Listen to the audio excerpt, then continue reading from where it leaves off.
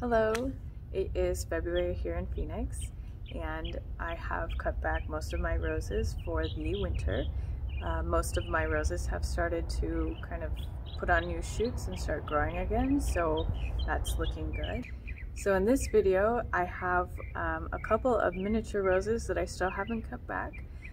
They were still blooming, so I kind of let them bloom, finish blooming, and now I am going to cut them back. So it is a bit late in the year to cut back the roses, but beginning of February is still an okay time to prune back your roses. I like to do mine in January. But like I said, I do like to let them, if they're blooming, I like to let them bloom and then I'll cut them back. So this guy right here is a miniature rose. It's a Sunblaze rose. I got it from Lowe's. I have like maybe 4 or 5 Sunblaze roses, and I really like them. They're miniature roses, so they stay nice and small. Their growth is very compact, and the blooms are very cute and miniature. So I will show you how to prune these miniature roses back in this video.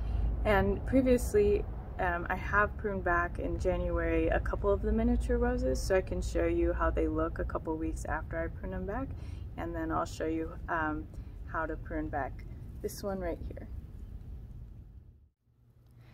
So here is my miniature rose, my Sunblaze rose.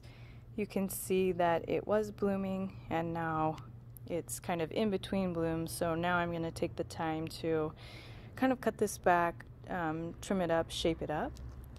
So its friend that next to it, this was another Sunblaze rose in white. It had bloomed and kind of stopped blooming a couple weeks earlier, so I went ahead and pruned it. So I did want to show you this one so you can see how the pruning did help a lot to shape it up and then to really spur new growth, like new very young growth to come off this rose. So looks good. You can see I kept a few main canes to kind of shape it.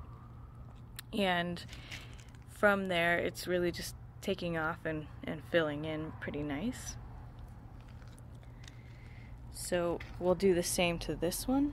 So the first thing I'm going to do on this is kind of take a look and see what we've got.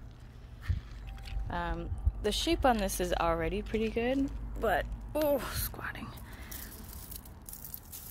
So we really just want to keep some main canes growing in here, and then you can see, maybe you can't, but you can see down here, right here.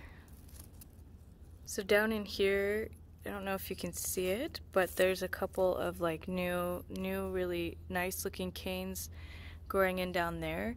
So we'll want to trim around it, that way they've got room to grow in, and we'll probably get a lot of these bushier pieces up at the top off. That way the new growth is going to grow off of something nice and sturdy. So some of these less sturdy, flimsier canes, those can go.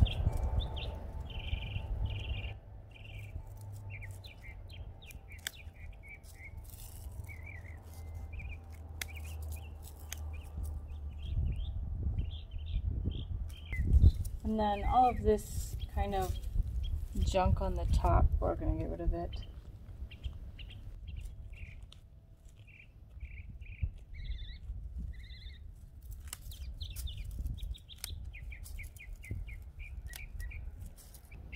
Okay, so now this right here is a nice new shoot, like a really nice thick new shoot. So I don't really want anything growing into it. I want to give it some space.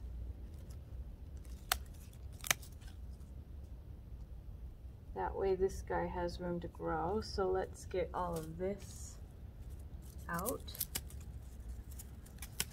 next to it.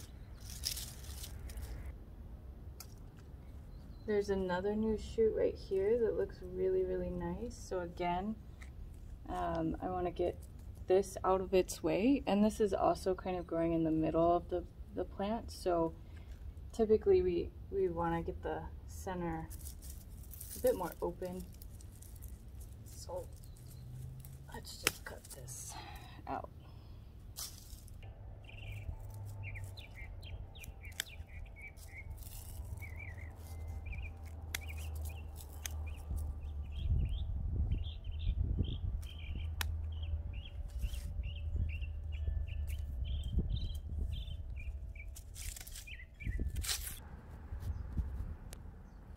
So I took quite a bit off of this, but it had a lot of new shoots forming on it. You can see this one's new, that one's new, these two down here are new, this one's new.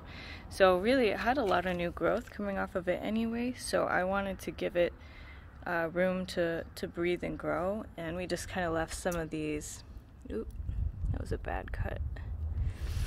I need sharper shears.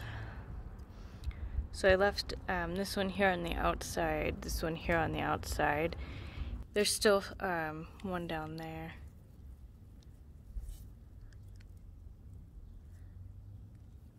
So yes, again, I did take quite a bit off of it, but that new growth is going to be more vigorous and it's going to put on more blooms. So wanted to give the new growth more room, more opportunity to grow. So I'm sure we'll see this bloom here in the spring.